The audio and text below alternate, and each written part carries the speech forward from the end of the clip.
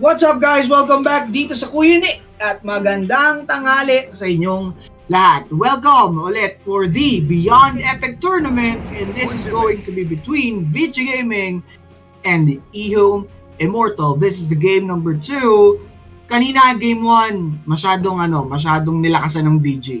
Pero still, tignan natin kung ano ba mangyayari dito sa laban nito. At kami, ang inyong magiging shoutcaster for this one. This is JB. And I'm Darkstar Dota.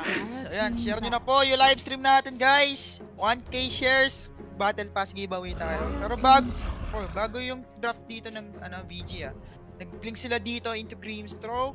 Well, links, di natin siya napapansin in a while sa patch. Pero kadalasan nakikita ko siya position 1, position 4 maybe. Pero tignan natin kung tama nga yung hula ko magiging position 4 tong Clinks. Tsaka makita mo kasi impact ng ng Clinks position 4, sobrang effective siya in a way. Tapos kukuha sila ng isang position 3 na stunner na pwedeng pang crowd control. Ayan, Beastmaster binandi nila dito, so I think good ban na yun. For Ehome.Immortal, pang anti-roar din. Kay Pangolier kapag ng Rolling Thunder, pwede lang siyang i-hold dito ng Beastmaster. Tapos Naga Siren, pwede rin. Ganda ng draft. Actually, maganda yung mga bans dito ng both teams so far. Halos mga nakikita natin sa draft sa first phase pa lang. And surprisingly Centaur binandito ng VG Gaming. So wala silang medyo crowd control, tas pang out din with that Stampede. May Sun King pa dito kung gustong i-pick dito ng VG Gaming guys. So I think yun yung pwedeng na lang maging option for position 3. And Mars is good. Yeah, Mars din maganda rin siya in a way. So Bane, okay. So sa mga effective na position 5 to, ito yung kinakainisan ko na position 5. Bane. Oo, sobra. Ayoko, hindi ko pa natatry talaga to ng si Bane. Gusto ko subukan kasi syempre, nakakaano kasi yun eh. Alam mo yun, mapapaisip ka kung i-ano mo na ba, ina-nightmare mo na ba? Ina-nightmare mo ba yung kakampi mo? Or ina-nightmare mo yung kalaban? Mga ganun, kasi syempre yung decision making ng post 5 dapat talaga on point. 'Di ba? Kasi kumbaga sa kanya magre-react din yung sa kanya din magre-react yung mga cores eh. Kung pinatulog niyo yung inaatake ng core bigla, edi GG. 'Di ba? Eh gusto niyo lang din naman ma-immobilize yung kalaban. Pero ayun nga, 'di ba? Complex hero or complex post 5 yung isang Bane dito. Pero sobrang lakas kapag talaga na pull off, 'di ba? Pero Ursa pick for Vici Gaming. Sila yung nag-Ursa dito guys. Tsaka alam naman natin, itong Ursa sobrang effective niya sa patch. Parang yung Ursa kasi ngayon sa patch na to, hindi na siya early to mid game eh. Pang palakasan na rin siya na late game guys. Kapag nakapag-Fury build na siya dito. Kung nakuha niyo yung time ng Fury niya dito, medyo mas bibilis yung farm niya dito, yung flash farm niya as well. Tapos sorry na. Ngayon. Ayan, huli. Easy lang kayo dyan. Pero nakamiss, ito pinakamiss miss sa lahat na sa Dota 1, yung build niyang pang core, yung may dragon. Marami na yan. Medyo tagal na natin hindi nakita yung Bane sa core. Pero Queen of Bane. So possibly position 4 yung Ember. Hindi, tingin ko mid to eh. Clinks to. Pwedeng Clinks mid, pwedeng either way interchangeable naman siya. Queen of Pain siguro kay Yang to. Which is sa mga recent games nila, nag-Queen of Pain siya. So I think kay Yang na nga to for sure. Scream Stroke. Sino kasi yung position 5 nila dito? 10 seconds. Position 5 si DY pala, si DY. Okay, tsaka din, di ko alam magandang pambasag tong Clinks kay Phoenix. Yun din diba? Yung Strafe, tama ba? Or wala na ito si Strafe. Wala na yung Strafe, no? Pero syempre, naturally yung attack speed ng isang Clinks is pa din. Diba? Sa windwalk na. Nasa windwalk. Clinks God. Ayun. Diba? Ayun. I see. O nga pala, Clinks God nga pala si Webo. Ayan. Pero PYW. Kanina nakita natin yung pressure and yung presensya ni PYW with his Mirana. Ngayon, tignan natin kung ma-apply niya ba yung same pressure or even greater with this Clinks. Well, ano ba tingin mo dito sa draft natin? Ganda ng laning stage dito ng VG. Kahit sinong sa sidings, pwede sila mag-punch dito or sa Grimstroke. Sobrang Gucci niyan. kapag may natamaan sila na ano, na Inswell, tas yung slow ni Ursa, kanyang kalmutin dito itong si Pango. Then sa bottom lane naman tingin ko ano lang, more on harassment pero walang masyadong killing potential. Unless yung Morphling dito, pag nag-level 5 or level 4, kung nakuha niya, kung na-max out niya itong ano niya, yung third skill niya, siguro mahirapan na siya. Pero tingin ko, sa early stage, gagawin dito ni Yang is ma-lesson niya dito mag-farm ito si Morphling as much as possible. Dahil meron naman siyang first skill dito so maharas-haras niya itong si Morphling. Mid lane naman, against Ember, I think 50-50 lang tayo. Dahil Ori, sobrang flexible na hero niya. Tsaka expected naman natin kay Ori na mag-dominate siya sa lane Pero tingnan natin kung makakabawi dito itong si Invoker, guys. Pero draft-wise dito, I think I go for BG Gaming dito. Sobrang taas ng kanila, first damage nila dito. May Ember, mayroon Queen of Pain, Sonic Wave, Ursa, pag naka-item na siya dito, kaya lang niyang kalmutin itong si Well, syempre, VG Gaming being VG Gaming, grabe pa rin yung pressure na nakita natin kanina. Diba? Kahit na sabihin natin, Spectre, kung malaki kanilang kalaban, wala, i-define nila yung odds na yun Pero with the Morphling kasi, Morphling Invoker, parang masasabi kong ang powerful ng draft ng Ehome.Immortal ngayon. Ngayon, ma-pull off ba nila? Diba? Yun yung tanong for the Ehome at the moment. Pero before anything else, ipapakilala ulit natin yung mga manlalaro for the side of Vici Gaming. We have Euros sa kanyang Ursa Yang, sa kanyang Queen of Pain, PYW on Legs, Ori sa kanyang Ember Spirit, and DY for Grimstone. Side naman ng Ehome.Immortal, si Shiro para sa Morphling, Blood para sa Invoker, tapos si YDS para dito sa Pangolier, Phoenix naman dito ni Planet, and si ZQ para dito sa Bane. So, trade-off lang dito ng outpost, pero hindi kumuha dito yung VG Gaming ng trade-off. Pero kumbaga wala lang kwentang itong yung outpost. Mas magbe-benefit yan pag may 10 minutes, every 10 minute mark. Every 10 minutes pala, I mean. Doon pa lang nila pwedeng ikunin yung outpost. Pero knowing na na girl outpost yung mga teams dito kadalasan is pwede lang sila mag-TP dito anytime soon. Kung gusto man nila mag-ward dito sa mid jungle, sobrang effective, Gucci yung dito. Pagkuha ng outpost dito ng Ehome.Immortal. Hindi, siguro kaya na lang din nila kinukuha kung sakali magka-breakout ng teamfight. Meron agad silang marorotate. Ko alam syempre, pro mindset yan. Sila mismo yung at least kontrolado nila yung side the map kung saan gusto nilang mag-teamfight. Diba? Or at least meron silang hawak kahit isa. Kumbaga react na lang din. Kumukuha yung kabila ng outpost, edi kuha din tayo dito sa taas. Parang ganon. Diba? At least hindi sila nawawalan. Mahirap kasi mawalan talaga ng outpost dito sa game natin. Sobrang laking objective pa din yan. Lalo sa mga support, sobrang laki na naman pwede niya ma-provide. Lalo na pag nagpo-proceed tayo ng league game dito. Sobrang need talaga ng mga support ng Lalo na sa mga sobrang behind na lagi na papunish. And I think outpost talaga yung talagang only key nila na mabawi in terms of levels. Diba? Mga bottom standing yan, sinabi ng TD natin, VG 1-0. So, possibly VG isang game na lang. And Ehome medyo nanganganib sila dito, guys. Kapag natalo sila dito, eliminate na po sila dito sa tournament. Hirap yun.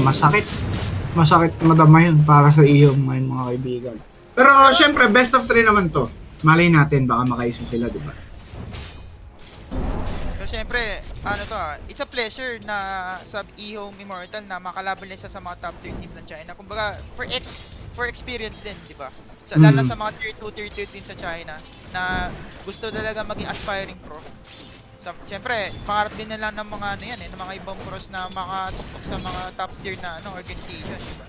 Oo, kahit naman siguro sino. Ayun, the dodge there by Ori, very on point. Parang alam niyo yung galaw ng Invoker. Magbabato ng tornado or what. Kita mo yun, the sleight of saktong-sakto. Pero ZZQ, very harassed siya dito because of this clicks. Dahil na din sa kanyang arrow, burning arrow ba yun? Or searing arrow? Searing arrow, diba? Ayan. Parang alam may bonus damage kasi, tapos sobrang baba lang ng ano niya, ng mana pool niya. So, Gucci yun for a clinks. Lalo na meron siyang Blightstone dito, pang tanggal din ng armor. Bawat right clicks niya dito. Eh, medyo kawawa dito yung ano, yung green eh. Pero ang puhunan naman niya dito is yung green sub. So, makapag-sustain naman siya sa sarili niya. Self-sustain pala. Mas yan. Pero, Shiro, pag na-punish dito yung Morphling ng tuloy-tuloy, katulad nung nangyari kanina sa may mid, kung sakali man mangyari yung nangyari dun sa may mid kanina ng game 1, dito sa Morphling ngayon, baka talagang tuluyang ma-locked or ma-shutdown dito yung Ehome. Diba? Kasi si Morphling talaga yung pinaka-ano nila dito eh. Pinaka-life support ng Ehome. Diba? So, ang maganda dito sa GT game is may pang ano sila, pag-focus ng egg, which is yung Ursa dito. About egg siguro, pag magpapop lang ng egg itong si Planet, focus lang down lang dito yung Ursa. So, kailangan dito maging play safe nito si Planet pagdating sa teamfight. Yung egg niya dito dapat hindi niya hinaharap sa teamfight. More on, siguro, sa mga cliff, siguro mas safe para hindi siya ma-focus dito ng Ursa. Or mas maganda dito is, ang pinaka-safest way dito is yung sa mga 3 lines. Para hindi siya, talaga, yung totally ma-focus down. Para maging successful yung ano niya, yung damage, DPS ng egg plus yung stun set. Siyempre sobrang importante niyan. Sa FFT fight dito ng Ehome.Immortal guys. Ayun nga. Pero we'll see what's about to happen. Sa ngayon naman itong si Ori, somehow punished. Pero last at in the nice, almost even pa rin sila dito ni parang Invoker. So okay pa. Pero Planet, spotted siya dito na mag-rotate sa main mid. So kukuha na lang din sila ng mga power up rune, makukuha ni Planet yung invisibility. Do they have the detection? Okay, Blood here being harassed by PYW, pero yun lang yun. After that, sibat na, di ba? Parang lang. Wala din siya makukuha kasi. Wala siyang nakuha na power up rune. So at least mag-dish out ka ng damage dun sa may mid lane. Pero teka lang, ito na nga po ngayon ginugusto na dito si DY. But there goes Ursa jumping in. Ang ganda naman talagang stroke of fate. Napatay pa itong si DY. Good kill by YDS. That's the first blood by Ehome.Immortal. Well, tsaka na-disarm din ito si Eurus eh. Kung hindi siya na-disarm doon, itong first blood yan for BG Gaming. Pero well played kay Pangolier. Ganda ng ano niya doon, swashbuckle. So RNG talaga yung lucky shot eh. Kahit magbigay ka dito ng swashbuckle, sure may madi-disarm dito. Yung kagandahan sa isang guys, sa isang swashbuckle, tapos meron pang lucky shot ng level 2. So, sobrang tagal pa niyan, lalo na pag level 4 yan. Medyo mabubuhasan lang dito yung Ursa. Yung Ursa, no? Dispel naman. Yung dito, lucky shot na not disarm. Unlike yung unlike yung Heaven's Albert, hindi talaga nadi-disarm yun. Ngayon nga. Kumbaga budget nila Albert, meron agad dito yung Ehome. Kaya din maganda yung Pango dito against the Ursa. Kasi Ursa being Ursa, alam mo yung threat talaga niyan eh. Kaya niyang sumabay dito sa lahat ng heroes ng Ehome. Pero kung mag-isa lang siya, medyo malabo. Siyempre yung lockdowns na kaya nila maibigay, on point pa din. Top notch pa din. Diba? Invoker, grabbing disables niyan, Pangolier, bubulong-bulong. So kakailanganin dito ni Ursa at least ng isa or dalawang makakasama. Pero wait lang, sa top lane, Yang will be finishing off ZZQ. Pwede yata maka-double kill, though wala na silang pantigil dun sa TP. Tingin ko ang magiging problema nila dito, kung sila ng stun lock mamaya sa teamfight, pero DY ko wala na rin silang nakataas doon. And, yun nga. hindi mo nakuha okay, Agawan power up rune na naman. So, good thing dahil sa Ori nga nakasecure na. Hindi namatay si DY in vain. Diba? Kumbaga, hindi siya nasayang kasi maganda din naman yung rune dito for Ember. Kung napatay na si DY, nakuha pa ni Blood, doon talaga talo yung VG. So, shoutout dito kay Nigel Arcieto, shoutout sa'yo. Tsaka kay Edward Newgate. Shoutout to GP, sabi niya. Si Boss Edward Newgate, shoutout sa'yo. Ayan, tropa yun. Pero yun, 2-2 score natin, besa. Pa 7 minutes increase game. Buti nga ngayon, nakakapalag-palag yung Ehome eh. Diba? Unlike kanina, sobrang powerful ng VG. Hirap talagang makapalag yung yung kabilang team.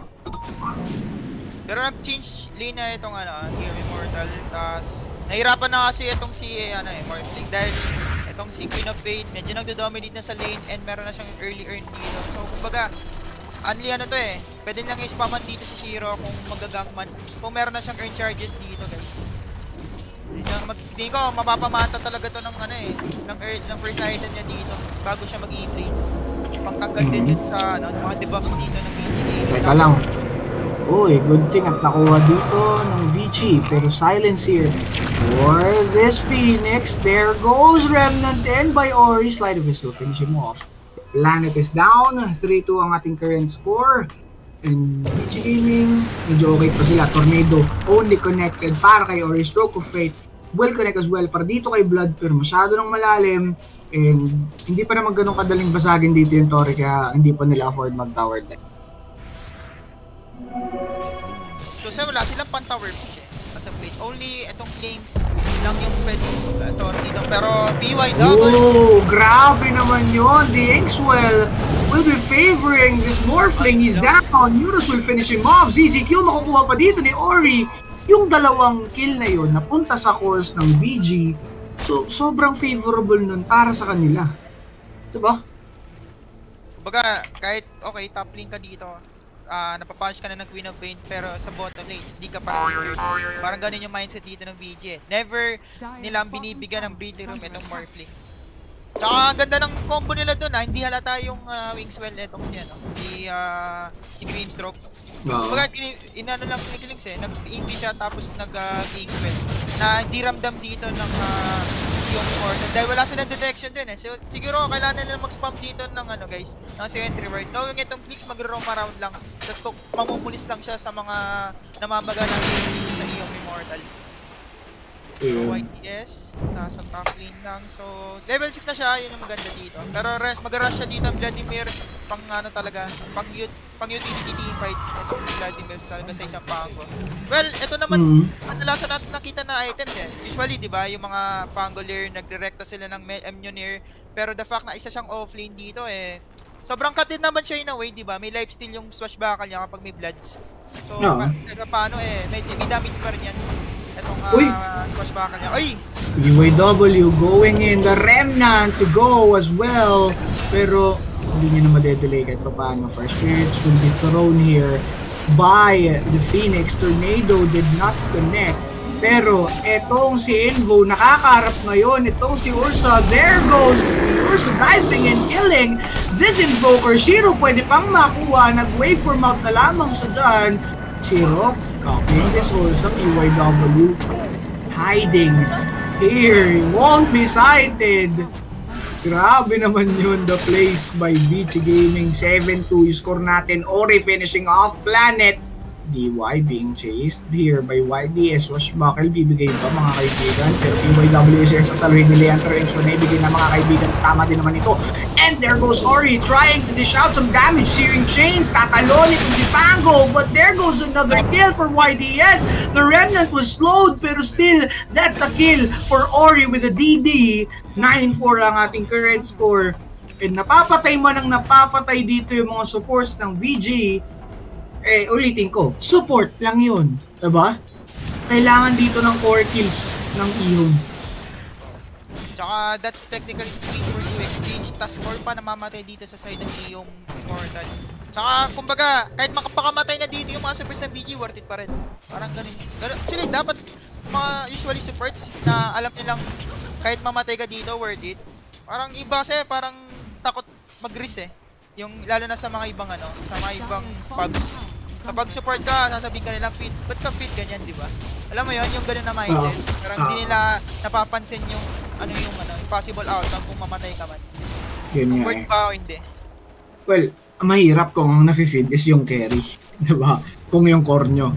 Doon na kayo kabahan. Kung supports lang naman at isipin nyo kasi kung saan din namamatay yung mga supports nyo. Kung sa sobrang lalim, ibig sabihin, hindi na makakaabante pa yung mga kalaban nyo, di ba? Merong benefit. Pero wait lang. Itong si Planet, may top lane together with Blood. Pero nagpalit. Ito, napapalit na naman ata. Blood, umakit na naman dito sa may top lane, no? Di na naman niya maharap itong si Ori. Pansin mo yun? Oo. Wala eh. Wala talaga siya magagawa dito. Ang maganda pa kasi dito is di naman yung poker dito na hindi naman siya farm dependent. More on magpipick ups lang siya dito dahil swag siya. And balik lang dito ng ng Earn of Shadows niya. I think mag-vessel siya most likely. Pero kung makapansin mo sinong bevessel mo dito. Kahit siguro mag-damage, kahit siguro hindi niya upgrade yung niya yung earn niya dito. Siguro pang-sustain niya sa sarili niya. And again, pwede siya mag-earn dito. Teka lang, bottom lane nagkatalunan ng mga kaibigan. Tornado only connected here for Ursa, but the Searing Chains will be popped here for this Pangu is dead. Niyanig siya dito. Nitong si Euros is down. First the kills will be taken by VG once again. Shiro, makit na sa may top invoker, nandun naman sa may baba. Nag-swap sila dito. Pero wala talaga, grabe. Pe-pressure ba nila dito si Imbo? Possibly kasi wala rin TP itong wala rin TP si Big, hindi mo natakamali eh. Meron pala siya. Meron. Si Morphine pala yung walang TP. So, kakalis na lang dito sa top. Pero hindi ko kumita ng VG. Ano yung nakabasag ba sila ng tower? Hindi ko makita eh. Di pa, di ba? Oo. So, as of the moment, wala pa pong basag ng tier 1 ha. 13 minutes have passed. Wala pa pong tier 1 tower na nababasag. Pero teka lang, silence for this Phoenix. Medyo may katagalan mag-latch. Yung Phantom's Embrace, but still, he'll be latched here. Ayun, natali mga kaibigan. Ori, taking the kill. Pansin mo dito, itong Klings, tinatry lang talaga yung opportunity na makapag-push ng tier 1. Dahil nag-i-stick dito yung VG eh. Tatlong core nila, ayun, tatlong heroes nila dito. Kaya siguro, maganda yung nag-rotate dito si Ori para magka-advantage itong si BYW na makapag-free push dito sa mid game. Pero ano ba nangyayari yun itong si Ursa, nandiyan pa rin item progression niya dito. And di siya mag-fury dito guys. Magre-recta basher siya muna. Pero meron naman siya casual ring so pwede naman niya i-upgrade to ng Battle Fury sakali. Sobrang limited talaga nila badly. Lalo na pag nag-umabot tayo sa late game dito and knowing Morphling dito medyo nakakagawin na sa support dito Oops! Wait lang, Invoker. Makukuha ba dito? Pangolier with his ultimate. Mato-threat ng bagay FVG pero makokontrol lang nila. The BCDY won't be able to pop his ult para makakontrol dito ng dalawa but Ember Spirit. Right lang naman. So Buckle will connect na disarm itong si Ember. Still YD as is chasing him, but he'll stop the chase.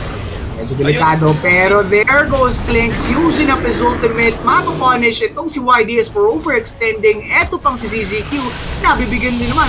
Kaso nga lang, there's the grip, it will be given. But, mapapatay ba nila dito ngayon itong si Ursa? Wala na itong ultimate. Yes, he's down, Shiro. Nandun siya to finish up this. But now, triple kill. Dishing that ultimate for those four.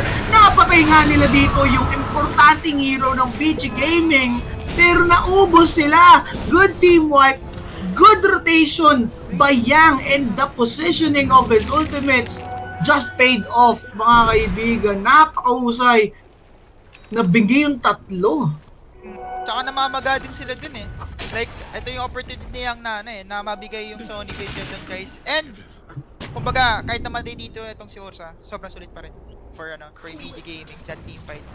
Grabe. Akala kasi dito ng Ehome.Immortal na okay, magandang bounty tong si Ursa eh. Kaso after that, wala na silang mabibigay dito eh. Dahil dumating na dito yung Queen of Pain. Kumbaga nag-all in sila dito kay Ursa para lang ma-burst down nila to. Pero again, after nun, wala na silang mabibigay doon guys. At the end of the day, kapag na-fuse mo na sa yung mga ultis mo sa isang core dito. Yun no. Wala, grabe, ang husay din ang ginawa nung husay ng ginawa doon ni Yang. Siya talaga yung masasabi kong nagpanalo doon sa team fight ngayon. Husay, no? Sana lahat ganun mag-win. Oo. Sa totoo lang sa ibang pubs, pag iisip nila, sobrang risky mag-win with the stats of ba't mo ginagaya sa pro, win offlane, pero kailangan mo na tanky. Effective kaya? Sobrang effective sa ibang pubs. Kasi ito yung core kasi nila dito medyo tanky. Ang stealthy din nila, hindi din sila ganun kadaling mapatay. Diba? Grimstroke lang yung most likely pwede mahuli. Kaya Ursa, diba? Medyo may kunat din yan. Gusto nga nilang kunin mga kaibigan, pero may vision na dyan, napatulog na nga. Itong si Clinks on the backlines, YDS with the plays, nakapag-swashbuckle, pero wala na siyang way to escape. Is being taken out here by DY. And the Phantom Embrace will finish him off. 18-6 ang ating current score. PYW. Ay, huli! Oh! Parang mali yun. Mali, gusto ko lang umakyat. Nasa hagdan pa lang, pinaslang ka na. Grabe naman dito yung VG. Grabe sila magwala men yun. So as I was saying, ang stealthy nung VG dito. Diba? Wala, nagpe-payoff. Tsaka na solo kill pa niya dito si Shiro, guys. Pag win of pain, grabe naman siyang dito, ha. Naka-vessel kasi siya. Naka-vessel kasi siya, men. Yun yung nag-payoff dito. Item choice is the key. Sabi dito ng Vici Gaming, patay pa nga dito si Blood. Blood had been spilled here in the mid lane. Ito pang si Ursa now going for the Pango. He might fall down. Nakapag-swashbuckle onto the high ground. Being sustained by the Sunray, but still, the damage is too much for him to handle. Double kill para dito kay Euros na Nightmare. Pero still, ZZQ will be finished off by this Ember Spirit. There's no stopping VG at the moment, man. Hirap din nila patayin itong Ember, guys. Para sa akin, sobrang mobile na niya dito.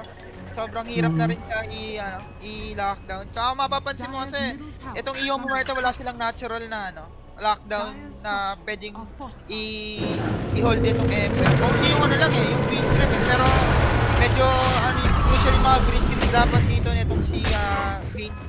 Either Ursa, Queen of Pain or Ember. Kumbaga, pick your poison kung sinong gusto mong yun Tapos after nun, wala ka na magbibigay na lockdown. Patay si Blood! Okay, ang ganda naman talaga nun. Tinali lang mga kaibigan. Ang katina ng damage dito na Ember. Ano item na Ember? Grabe yung damage output niya, no?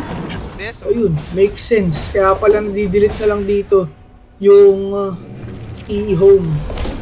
Ayun, delete talaga yan. Tsaka sobrang gap dito ng guys, ng Invoker. Level 10 pa lang siya dito against level 15 na si Ember dito. So, tututusin. So, parang pinakita niya dito mag-Ember si sino dito, yung Invoker. Di ba kanina game match? Yun nga hindi ko din masyado hindi ko din masyado nakita kanina. Pero,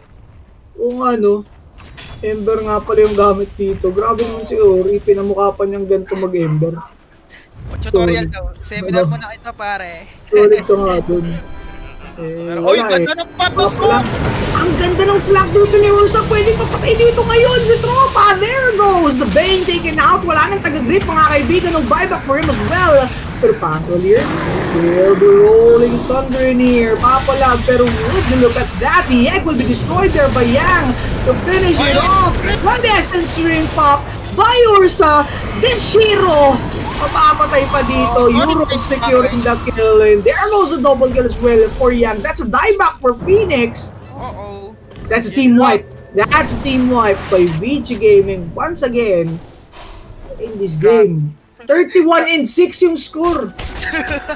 So, totally massacred talaga, guys. Nag-GG na sila. They know it's over, guys. Wala kasi silang way para makapalag namin.